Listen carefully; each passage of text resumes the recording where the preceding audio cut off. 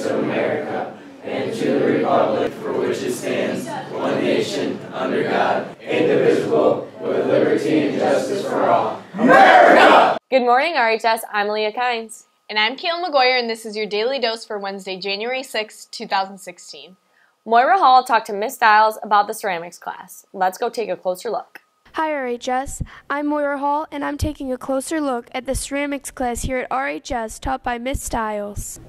How do you get a good grade in ceramics? I have certain criteria that I'm looking for, like are things a good weight for the size, is it well finished and smooth and seams put together well, so you just have to do those things well, and it is a process. I mean, you're trying to make dirt look good, so it's kind of hard at first, which is why we start with simple projects and then it gets a little more complicated as we go.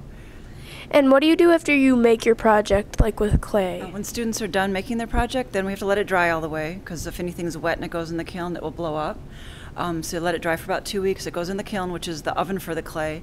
So it goes in there, and then you get it back, and then you can glaze it. And glaze is basically like paint, but it's glass, so it's like powdered glass. Put that on, put it back in the kiln again, fire it up again, let the glaze melt, and then you can finally take it home. You'll be done. And why is ceramics a good class to take? Because it's awesome, and it's good for anyone that likes to work with their hands and have like tactile, like squish and pull and push, and just it's a good class to take for those kind of people. Some people are very clean and neat, and this is for those of you that don't mind getting a little dirty and working with your hands. Thanks, Miss Stiles. Ceramics sure does sound like fun. Now back to the anchors. Thanks, Moira. Attention class officers, Winterfest is fast approaching. There will be a class meeting this Thursday in Mrs. Haddad's room C119 to discuss this year's lip sync theme and get your topic. Please meet immediately after school.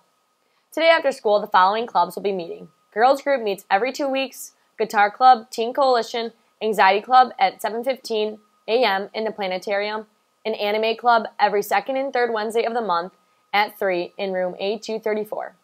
Attention NHS members, looking for some extra community hours? Come help paint the set for Doo Wop Wed Whiting Hood this Saturday/Sunday with Acting Out Productions. You can work Saturday from 6 to 10 p.m. and Sunday from 1 to 6 p.m. at Trillium Academy in Taylor. See Mrs. Lomas in room A222 for additional details. Please remember, students, you should not be entering the building before 7:30 a.m.